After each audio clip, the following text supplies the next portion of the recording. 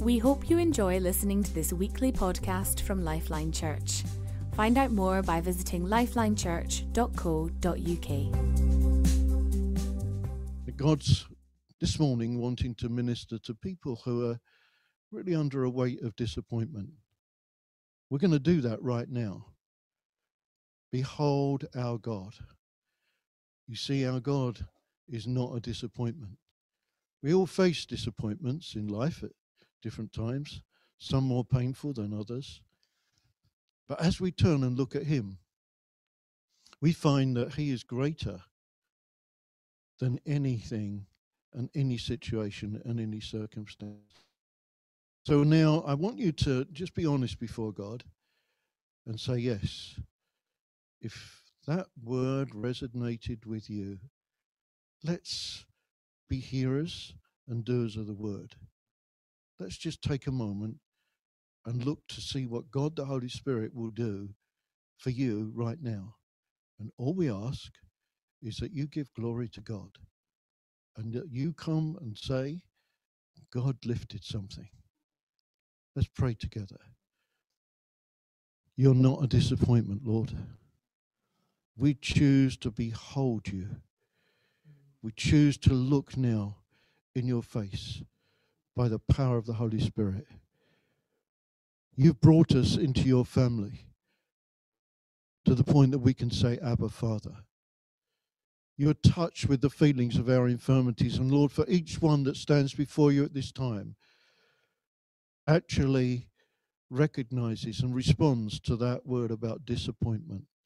We ask now, Lord, that you would grant by your grace, by your Spirit, a Holy Spirit anointed ability to look to you and find, Lord, that you're not a disappointment. And Lord, that the pain of that disappointment is lifted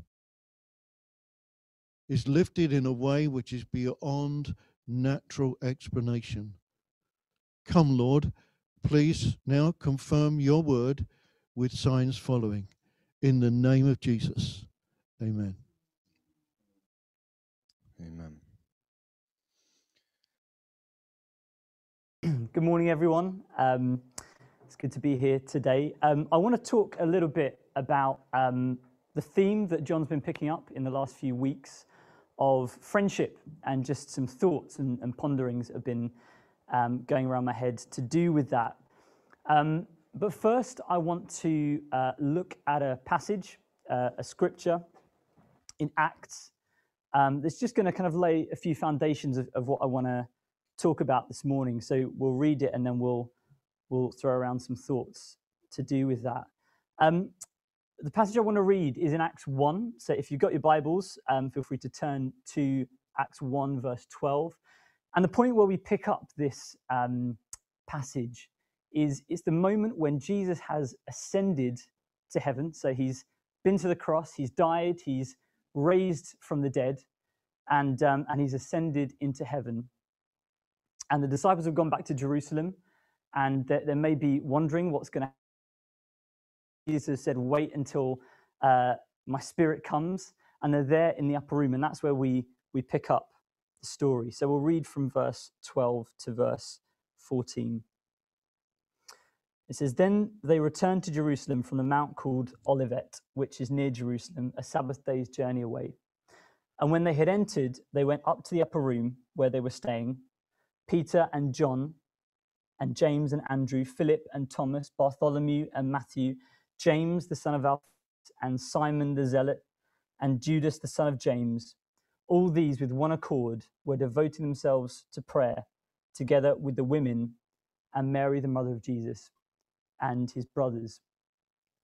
So we have a picture here of Jesus' closest friends on earth, the people that he did everything with, he lived with, ministered with, shared life with, ate with, and they're together and they're praying. But I find it really interesting when I look at this list of names of the people that make up his disciples. They're not the likeliest of friends. When you look at it, they're not the type of people that you would expect necessarily to be friends had Jesus not been involved. You've got a bunch of fishermen, You've got a tax collector who, the tax collectors weren't particularly liked in those days. They were known to sort of side with the Romans. And so the Jews just didn't really like the tax collectors. You got a guy called Simon the Zealot thrown in there. And, that's, I don't know who he was or what he was like, but with a name like that, he must have had a bit of a personality to him. I don't think they would have been likely friends. And yet what brings them together was Jesus and the work that he had done in their lives. This wasn't a natural thing, but here they are in the upper room of one accord, of one mind, of one purpose, and they're praying.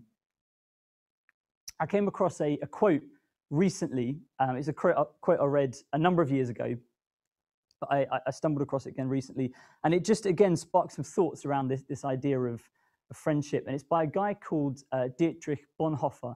I don't know if you've heard of him, but he was a German pastor and theologian from the last century, and he wrote a number of books, and he lived sort of during the time of the Second World War, and he was actually an outspoken critic of the Nazi regime, ended up in concentration camp and lost his life at the hand of the Nazis. But interesting guy, and he wrote a number of books, and this particular quote comes from a book called The Cost of Discipleship that he wrote. And I just want to read it. I have sort of paraphrased it slightly. He has quite flowery language, and it's translated from German as well, which doesn't help as well. So it can be quite difficult to understand his writing, but hopefully it will be clear for us today. So I'll read the quote. It says, "We are separated from one another by a big chasm of difference which we cannot cross by any attempt to relate to one another emotionally or spiritually. There is no natural way from one person to another. However loving or sympathetic we may try to be, however well we may think we understand how the other person thinks, however vulnerable and open our behavior, we can never bridge that gap. Christ stands between us, and we can only get fully into touch with our neighbors through him. That is why intercession is the most promising way to reach our neighbors, and corporate prayer offered in the name of Christ, the purest form of fellowship." There's a lot in there, and I'm sure we could spend a long time chewing over all of the nuggets that are contained in that quote. But the thing that really stands out to me at the center of it is this idea that no matter how hard we try, naturally speaking, to try and understand how people think, to try and be vulnerable, to try and be open, if it's out of our own strength, if it's a natural thing, we just can't do it. There will always be a gap. There will always be a difference. Just like the disciples, unlikely group of people bunched together. But Bonhoeffer says, Christ stands between us, and through him, we can have fellowship. In him, we can have true connection. And I find that just incredible. Just like the disciples, it doesn't matter how different we may think we are, if we come to each other through Jesus, we can do that. And he finishes with this line, which really stuck in my mind and challenged me, where he says, "This is why intercession is the most promising way to reach our neighbors, and corporate prayer offered in the name of Christ, the purest form of fellowship." So he's talking about prayer being a key vehicle, a key way that this supercharging, if you like, of these friendships and connections can happen. So we return to this picture in Acts of this unlikely group of people together in that upper room, not socially distanced, I might add. 120 people, it goes on to say. It's a lot of people in one room. But they're there and they're praying and they're of one accord. I just reflect on the fact that when we think about the early church, when we think about Acts, we think of the miracles, we think of the revival, the salvations, the thousands of people coming to know Jesus. We think of the shared life, the eating together, the selling of possessions, the distributing of everything that people needed was provided. We think of all of those hallmarks of the early church. But I read this passage, passage that is very easy to skip over and miss. And I think in that passage is the seed of everything else that happened afterwards. In that picture of the disciples together of one accord, praying, is the beginning of everything that went on to happen, everything that God did. The church is born out of this context of oneness and of encountering God together.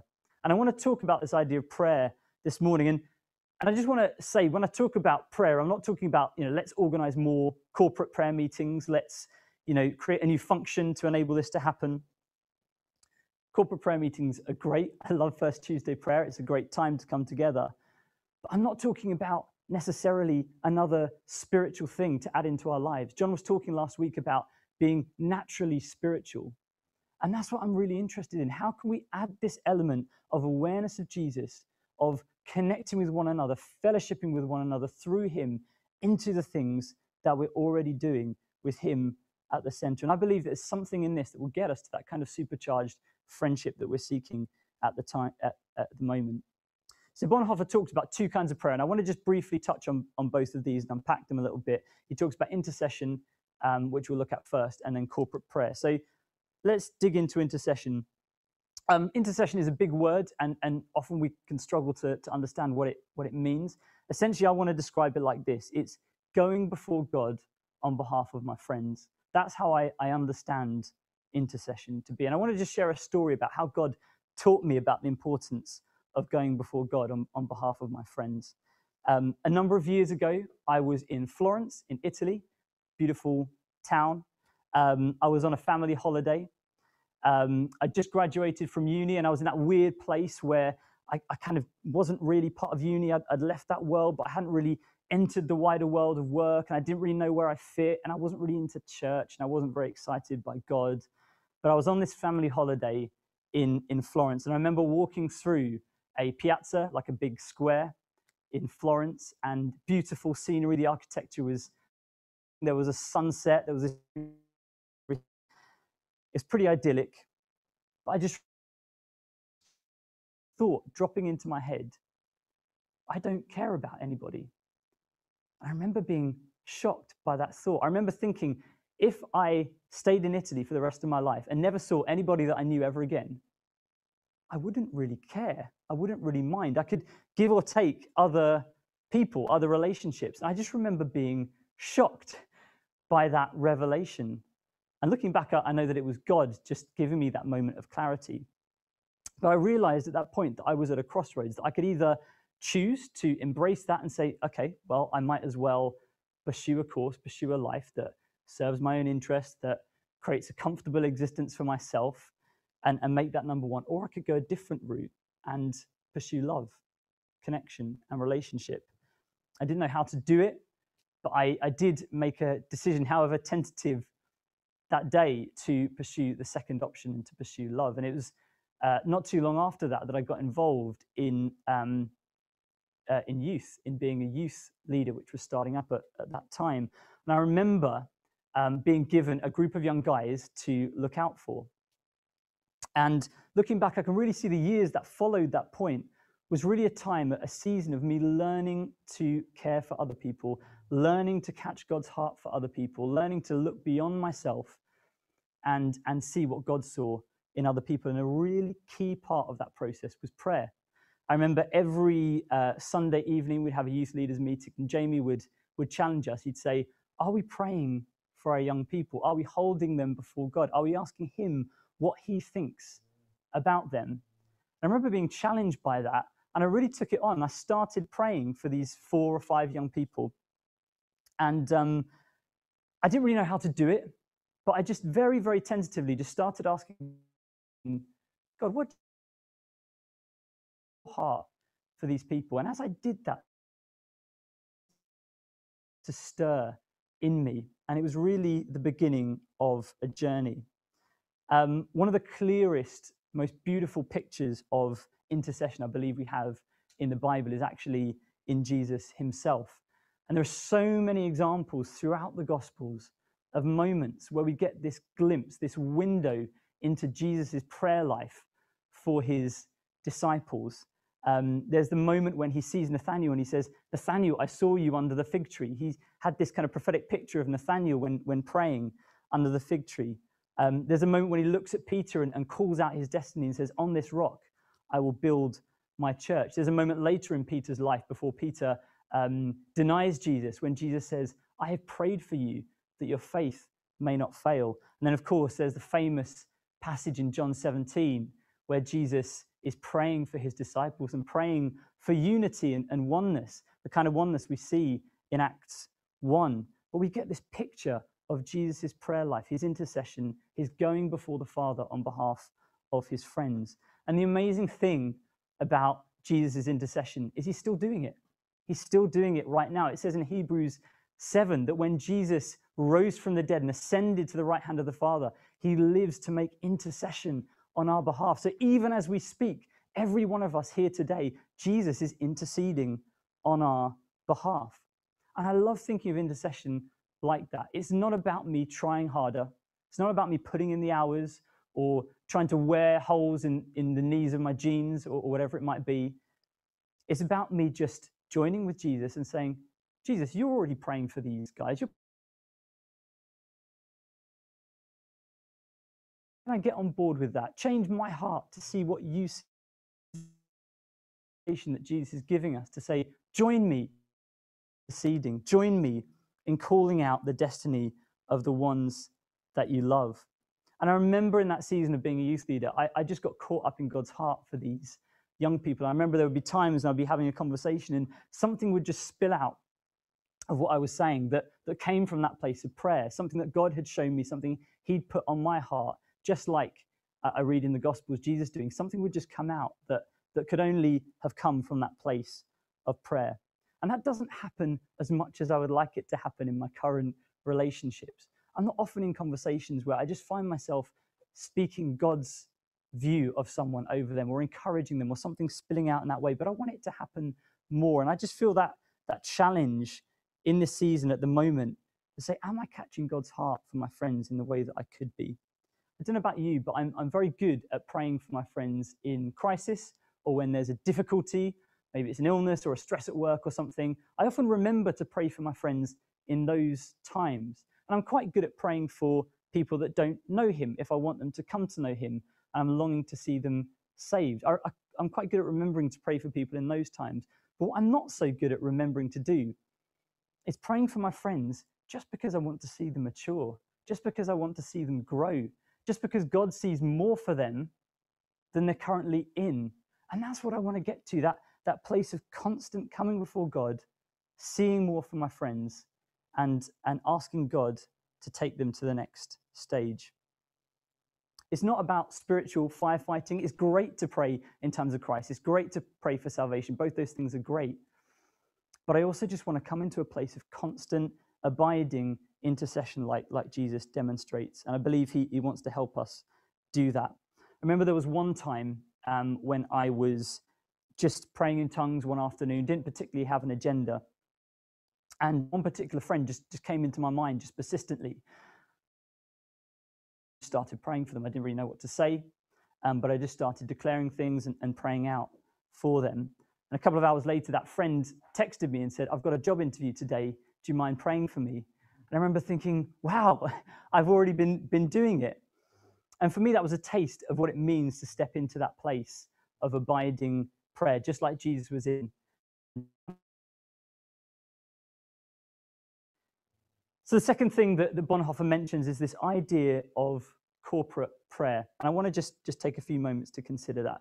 Just like we see in this passage of Acts, people coming together and praying and encountering him together. And actually, the more I think of the book of Acts, the more I think about the early church, I see that this is a constant thread running throughout the life of the early church. The story of Acts is the story of the people of God encountering him together, whether it's here in the upper room in Acts 1, whether it's when the Spirit falls at Pentecost, they're together, whether it's the moment when they're crying out to God to see Peter released from prison, whether it's the moment when they're praying over Paul and Barnabas before sending them off on their missionary journey, whether it's Paul and Silas in prison, or Paul kneeling on the beach at Ephesus before he says goodbye to the Ephesian church, praying with them. There's this thread of the people of God encountering Jesus together. I remember, many of you remember Bonnie, who spent a year with us, a friend from Kenya. I remember one evening at development group, we were talking about shared life. What is shared life? How do we do it?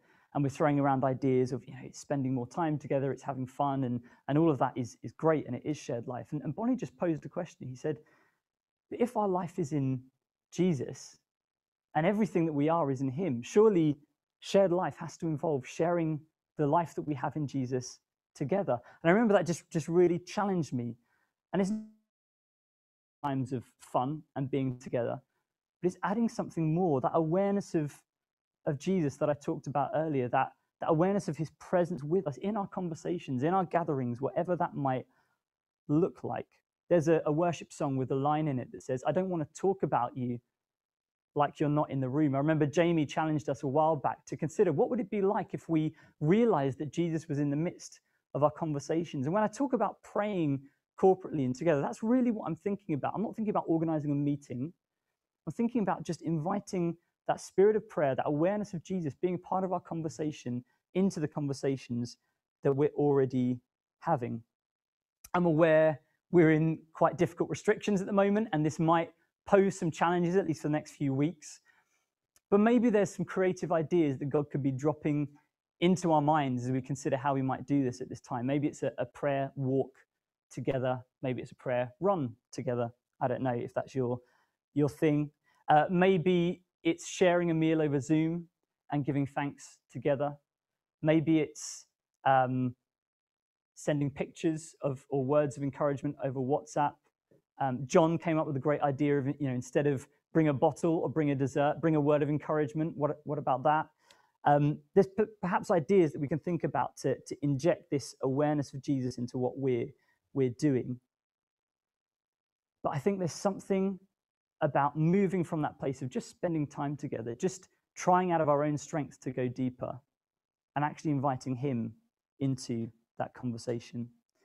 As we talk about friendship at this time, I'm quite aware that the word friendship might mean different things to different ones of us. Some of us might be thinking, great, I've got tons of friends. When can I start? Some of us might be thinking, I've got too many friends. I don't know where to begin. Others may be thinking, I don't know if I really friends, or I don't really know if I have people that I have stuff in common with.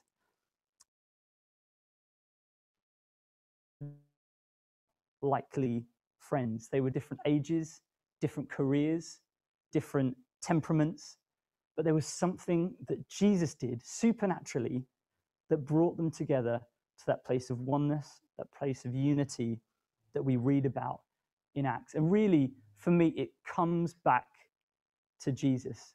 It's like in the verse that Nick read this morning, that I think Chris shared. It said, our fellowship is with the Father and with Jesus. It's about the barrier that he has broken down between us and God, between us and other people, just like he did for me, him, as he intercedes for us on our behalf, to join him in that place of prayer and that place of intercession. I'm not there yet. I know my heart isn't as soft as it could be, but I want to invite him to soften my heart again. Jesus, take me back to that place of love, of care, of prayer, as we consider what it means to be friends at this time. Thank you for listening to this podcast by Lifeline Church. We hope this message has been an encouragement to you. We are a relational church with a passion to demonstrate God's love to one another and our surrounding community in real and practical ways. We believe that God has called us to have an impact on our families, our communities, and our nation. We'd love to connect further with you, so please do visit our website at lifelinechurch.co.uk, on Facebook, lifeline.church.uk, or Twitter @LifelineUK.